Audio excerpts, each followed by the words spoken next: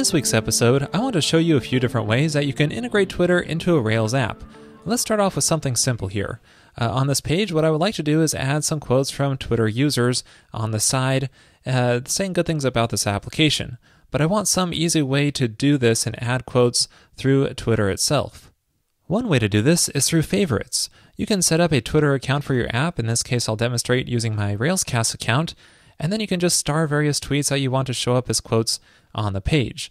So with this done, all we have to do is find some way to fetch and display these tweets on that page. Now, Twitter provides some widgets that make it very easy to do this. There's a Faves widget, which we can display favorites for a given account, and you can just configure all the settings here. And then once you do, just click Finish and grab code, and it will give you an HTML snippet. So going into the view template of my Rails application, I'll just paste in the code snippet wherever I want to display that widget. And now when we reload the page, there are our quotes. Couldn't be simpler. But this isn't all that flexible. What if we want to have a little more control over the look and feel of this, and we don't want to require the user to make a separate request to Twitter to fetch the quotes? Well, in that case, we'll need to interact with Twitter directly from our Rails application, and that's what I want to focus on for the rest of this episode. Now, we'll be communicating with Twitter through its REST API, so it helps to check out the documentation and familiarize yourself with what you can do here. For example, there's a section on favorites, which we can use to fetch favorites for a given user. And there are various options which you can pass in here, and a nice example demonstrated here so we can try this out and just filling in whatever screen name we want, such as Railscasts, and then that will make a JSON response giving you all the details about the various tweets that are favorited by that user. Now, we could make the requests and parse the JSON response on our own, but why do all of that work when the Twitter gem will do it for us? This makes it really easy to communicate with Twitter's REST API directly from Ruby. Let me show you how it works. I'll start by adding this to the bottom of my gem file, just gem Twitter. Now, to keep this episode up to date, I'm going to be using version 3.0.0, which is currently in release candidate 1, but most of what I'm going to be showing you will work fine in version 2 as well. So you'll need to run the bundle command to install this.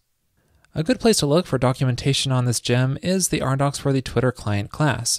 This has a whole list of methods which you can call which line up nicely with the API. So for example, there's this favorites method here, which you can use to fetch favorites for a given user. And that's really what I'm interested in here. So let's try this out in the console, calling twitter.favorites here and passing in a username such as Railscast.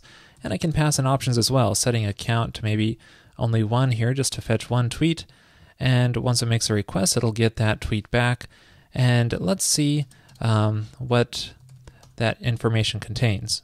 So we can call text on a Twitter status to see the message content, or see what the unique identifier is, or fetch when it was created, or maybe grab information about the user, such as their name, their screen name, or maybe even their profile image URL to display their image, and so on. So let's apply this to the view. Instead of displaying the widget, I'll paste in some code to loop through all the favorite tweets for Railscasts. I'll just display 3 of them and output the text and the user's screen name. And now when I reload the page, there are the quotes which I'm fetching through the API, and I've already styled this off camera. Now there are several problems with doing it this way. When I call twitter.favorites, it's going to make a request to the Twitter API right then and there, which is happening in the middle of the user's request. This could really slow down the request or make it not work at all. And we also really have to be aware of Twitter's rate limiting. So Twitter has some pretty strict limitations on how often you can call their API. For unauthenticated requests, which is what we've been doing, is 150 times per hour. But if you authenticate, which I'll talk about later, you can do 350 requests per hour. Now, if you want to see how many more requests you can make, you can call twitter.rate_limit_status to get more information about your given limit. So this tells you how many you can make, how many you have left, and when it will be reset. Pretty useful. To get around this limit, we can add some kind of caching so this API request doesn't need to happen every time. Probably the easiest way is with some fragment caching. Just add a cache call into here. Let's call it testimonies and a block, and then end it down here. And I'll just toss in today's date in there as well, so that way it auto expires each day. So with this in place, the only time the Twitter API is triggered is the first request of each day, which does solve a lot of problems, but I still feel uneasy about the solution, because what if Twitter is down during the time? This cache will never get generated, and suddenly this page is not working for every user that comes to it. And falling back to an older cache with this kind of setup is really tricky and messy. So instead, I prefer to cache this in the database. So I'm going to generate a model for this. I'll call it testimony, and I'll store the tweet ID, and how about the user screen name, and also the content of the message, which will be text. And you can add what other attributes you want to store about the tweet in here as well. And I'll migrate the database. So now I have this testimony model, and I need some way to create new records for each favorited tweet. I'm going to paste in the code for this because it's nothing special. I just call Twitter favorites and loop through each of those tweets, and then make sure that one doesn't already exist for that given tweet ID. And if it doesn't, then we create a new testimony record given those tweet attributes. I'm just going to trigger this method from the Rails console to populate the database here, but you can really do it wherever you want. You might want to toss it in a rake task and call it through cron, or maybe use the rescue scheduler gem and set it up with a background process, or really however often you think you need to call it. So this ended up inserting a new testimony record for each favorited tweet. Now if I call that same method again, it's not going to generate any more records because they already exist. However, this Twitter API call is still returning the tweets that we've already added here. So if you want to reduce the amount of content returned, you can pass in the since ID option and set it to the latest tweet ID, which is the maximum tweet ID, and that will really reduce the amount of content that's coming back. Now all that's left to do is display these testimonies in the view. So back in the template here, instead of doing this mess, we could just loop through each of the testimonies. I'll just limit it to 3, and then display the content and screen name in there. And you might want to move this off into some kind of name scope to clean up the view. And now when I reload the page, it looks the same. So nothing's changed from the user's perspective, but since the tweets are served from the database, Twitter could go down entirely and it wouldn't affect the user at all. And this is more flexible. We could add testimonies from other sources, maybe edit one and just take a snippet of the quote, and so on. Now so far, all of the requests we made to the Twitter API have been unauthenticated, but what if you need to access private content or maybe post tweets? Well, in that case, you'll need to let Twitter know about your application first by going to dev.twitter.com and clicking on Create an App, and then filling out the form here. Now once you do, you can go to My Applications and check out the details for this. So in order to make authenticated requests to the API, we need to supply both the consumer key and consumer secret. And in order to act as a Railscast user, we need to also supply the access token here and the access token secret. Now notice this is read and write permissions, which you can customize under the settings for the application. You can set whatever default permission type you want your application to be. Now if you check out the README for the Twitter gem, you can see those authentication tokens can be passed in through a configure block, which you can just do inside of a Rails initializer. So I'll make a new initializer file under the config initializers directory and call it twitter.rb, and I'll just paste in the code for this configuration block, and this just sets all the authentication keys based on environment variables, which I'm going to set elsewhere. By the way, this entire initializer file will be unnecessary in future versions of the Twitter gem because it will automatically look in these given environment variables for the authentication.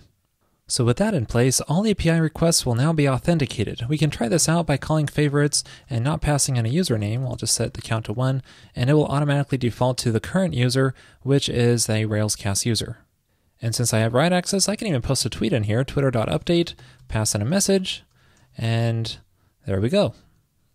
And visiting my Twitter account, you can see the tweet there. So we know how to authenticate as the owner of the application, but how do we access the Twitter API as a user signed into our app? For example, off camera, I added the ability for a user to sign in through Twitter here. I did this with OmniAuth exactly like I showed in episode 241.